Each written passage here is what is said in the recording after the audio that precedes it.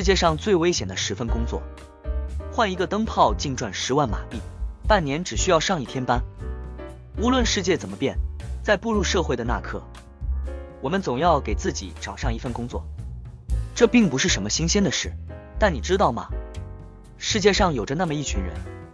他们把工作体验感直接接入拉满，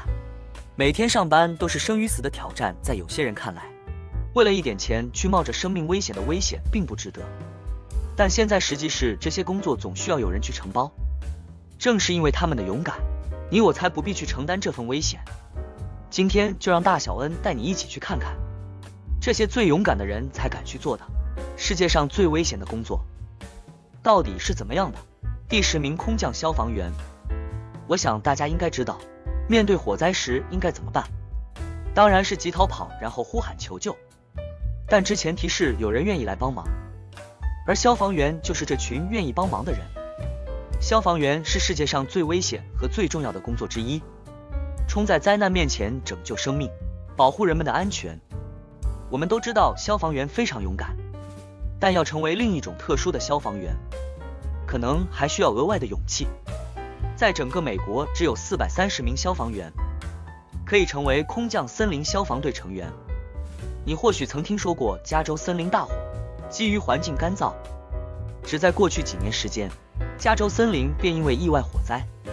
造成了数十亿美元的损失。这些火灾往往从森林的内部开始，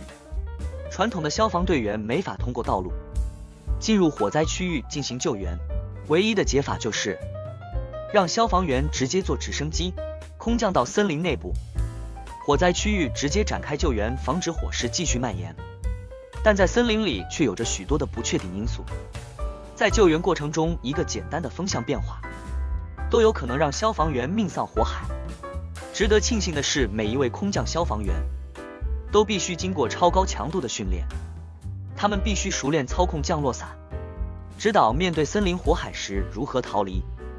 同时还有清楚最合理的救火方式，这样才能尽可能的在这份危险工作中活下来并完成任务。第9名，山路司机。如果你曾经在山路上乘坐或驾驶车辆，那你肯定知道那些急转弯以及狭窄的车道有多么的吓人。然而有一群勇敢的人每天都驾驶着车辆行驶在这些危险的道路上，他们就是山路司机。在许多交通条件恶劣的地区，汽车或许是唯一的交通工具，而山路可能也是与外界连接的唯一道路。这种情况下，驾驶公交车的山路司机必须要十分小心，毕竟他们不仅要为自己的生命负责，还要为车上所有的乘客的生命负责。随便一个简单的错误动作都有可能导致整台公交滚入悬崖，坠入数百米高度的峡谷里，最后车毁人亡。事实上，这里面有许多的山谷还可能因为经常出现事故而闻名于世界。一些受害者的家属甚至会把他纪念碑树立在道路的两侧。然而这些纪念碑并不会给司机们增加勇气，又或者降低驾驶的难度，但他们依旧会每天坚持，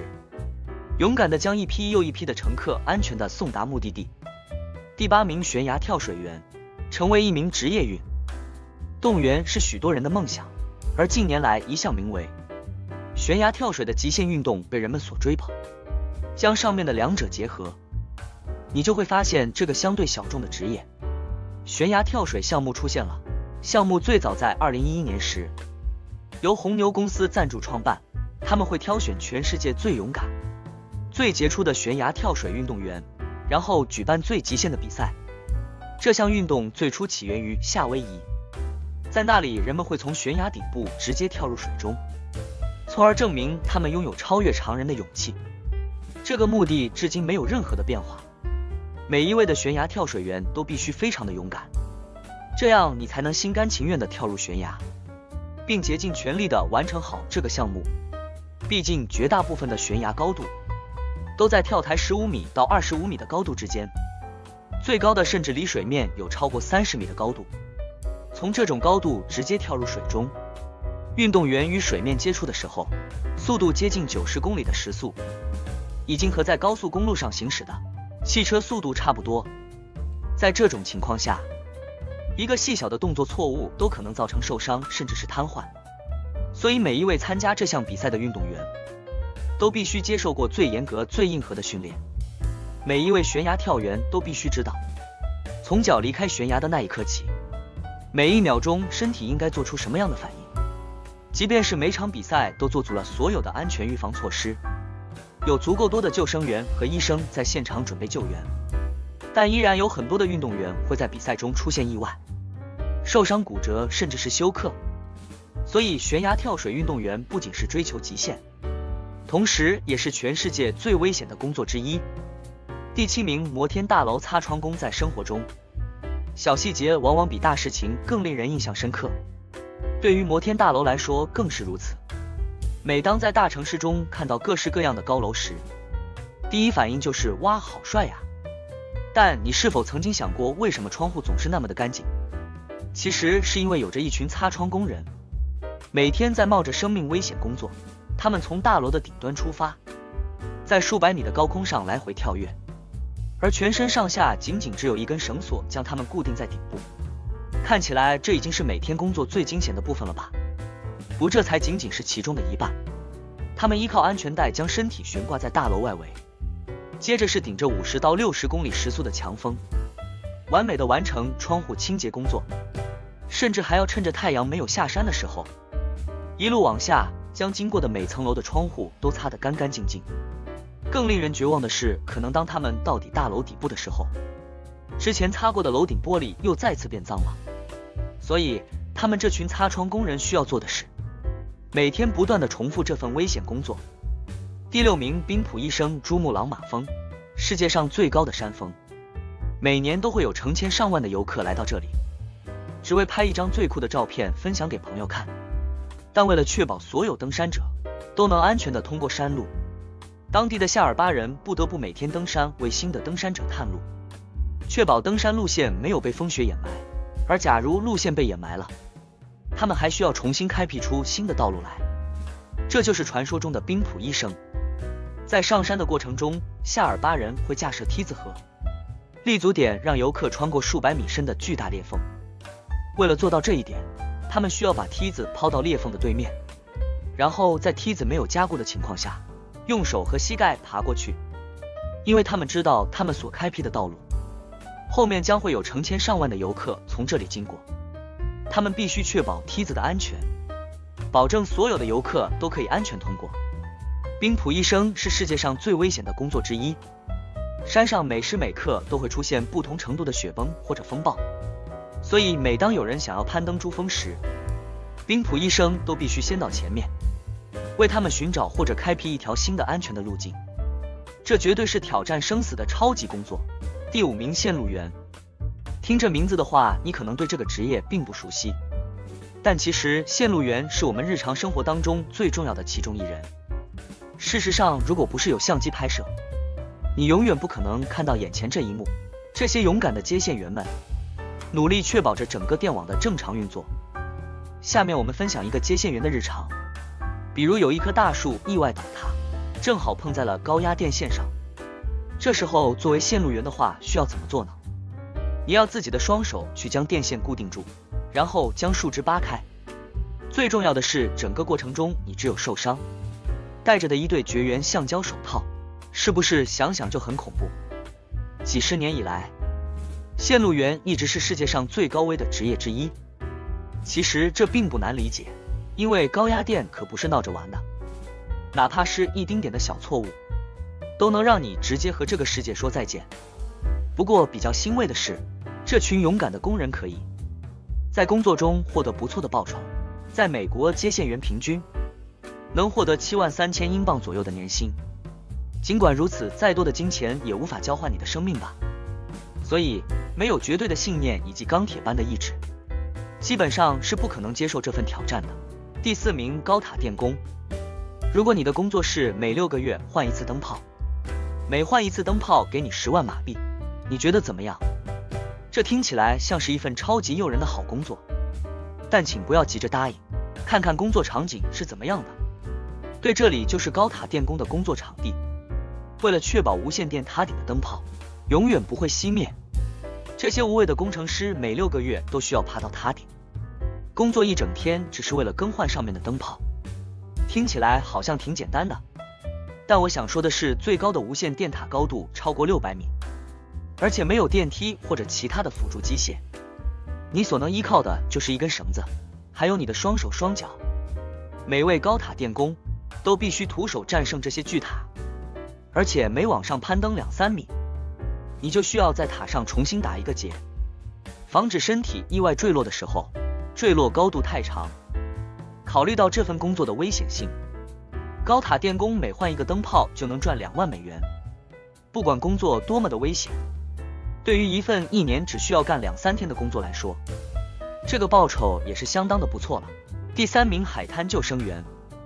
如果你去过海滩或公共泳池，你很有可能遇到过救生员，并且觉得他们的工作很轻松，毕竟他们整天似乎就是晒太阳，然后在水边在沙滩上慢动作奔跑。好吧，如果你真的这么想的话，那你真的太低估救生员工作的危险性了。因为当意外发生的时候，救生员有一项非常严肃的工作，比如有人溺水，有人被水母蛇咬了，甚至是有人被鲨鱼袭击，救生员都必须第一时间做出反应。尤其在一些特别危险的海滩上，比如著名的冲浪圣地7英里海滩，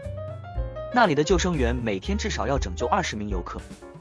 如果没有经过专业且高强度的训练，加上优秀的身体素质以及超强的魄力，你是不可能成为一名海滩救生员的。毕竟每一位专业的海滩救生员都意味着他每年都能拯救成千上万名游客。第2名，风力涡轮机械师。风能正迅速成为地球上最受欢迎的绿色能源形式之一。原理很简单，风推动涡轮机上的风扇转动就产生了电，和前面的工作一样，这份工作也没有名字听起来那么简单。那些巨大的风力涡轮机每天都可能会损坏，所以当它们出现故障的时候，风力涡轮机械师就需要迅速前往修理。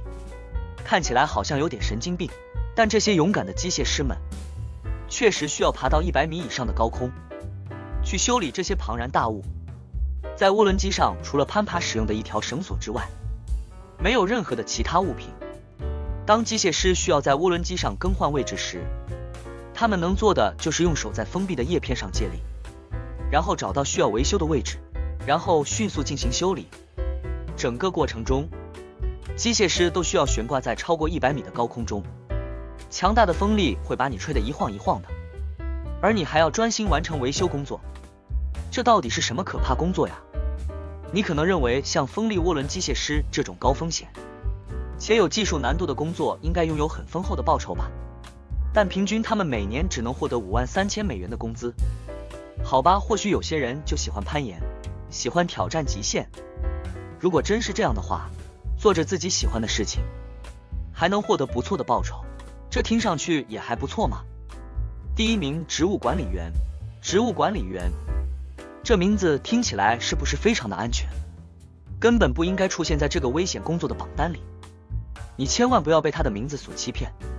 尤其是面对一些最美丽的植物，往往也是最致命的。在英国的毒药花园，你会发现一些美丽却致死的植物，这是由诺森伯兰公爵夫人开创的一个病态又迷人的美丽景点。整个毒药花园只需要1名植物管理员进行打理。花园里的每一种植物都是带毒的，有些植物的汁液只需几滴就能杀死你，又或者是对皮肤产生灼伤，并且能维持整整7年时间。在这个神奇花园里工作的植物管理员，最好的选择就是做好全身的防护，将自己的皮肤、眼睛、嘴巴以及身体的所有部位都包裹住，保证不会与任何的植物发生直接触碰。这或许是全世界里我最不想去的一个景点，更不用说要每天在那里工作了。好了，以上就是本期视频的所有内容。不知道以上这10个超级危险的工作，您是否想要选择去做呢？